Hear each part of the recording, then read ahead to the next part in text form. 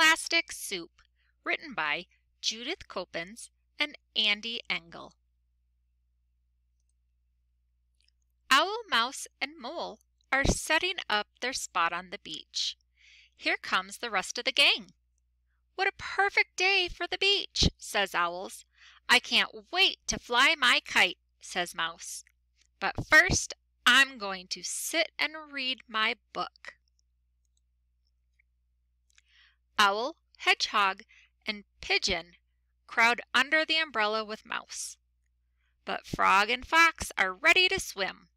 "Frog, wait for me," calls Fox as he grabs his floaty. "Come on," says Frog. "I'll give you a ride."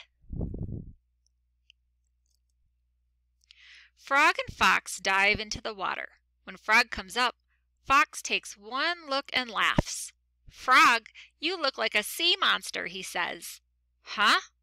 says Frog. He reaches for his head and pulls off a torn plastic bag. "What is this doing in the ocean?" he asks. "And this?" Frog points to a small plastic container. "And here's a plastic bottle," says Frog as he reaches for a bottle that floats beside him. Fox and Frog go back to the beach to show their friends what they found. "Yuck," says Mole. "Double yuck," Frog agrees.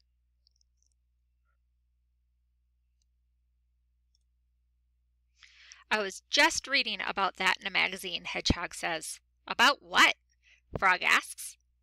"All the plastic in the ocean," says Hedgehog. "Look here, the animals look at the pictures in her magazine. Much of the plastic that we throw away ends up in our rivers," adds Hedgehog.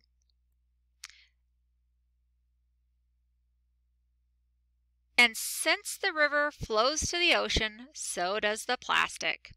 That can't be good for the animals and the plants that live here," says Mouse. "Wait," says Frog. "So most of the plastic that we throw away ends up in our oceans?" "That's right," Owl nods. "The ocean is like one big plastic soup." "Yuck, I wouldn't want to eat plastic soup," Fox calls out. "And I don't want to swim in it either." "What can we do to help?" asks Mouse. "Well," Owl sighs, "we should use less plastic, because if we don't use it, it won't end up in our oceans." Mouse wants to cheer everyone up. "Let's fly my kite," she says. "Yay!" the others agree. "The only one problem," says Pigeon. "I accidentally sat on Mouse's kite."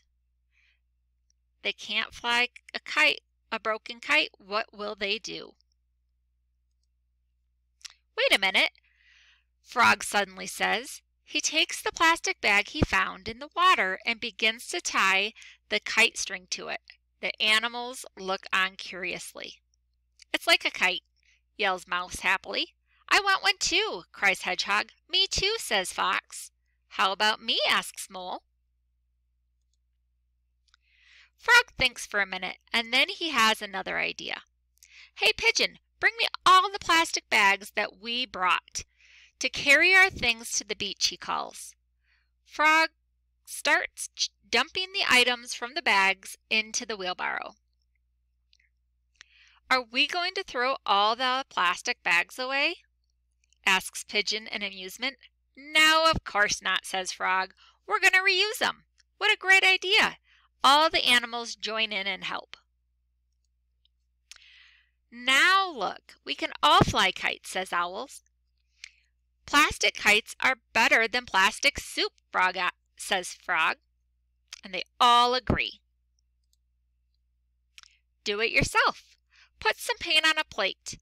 Dip the cork in the paint. Stamp your bag with different colors.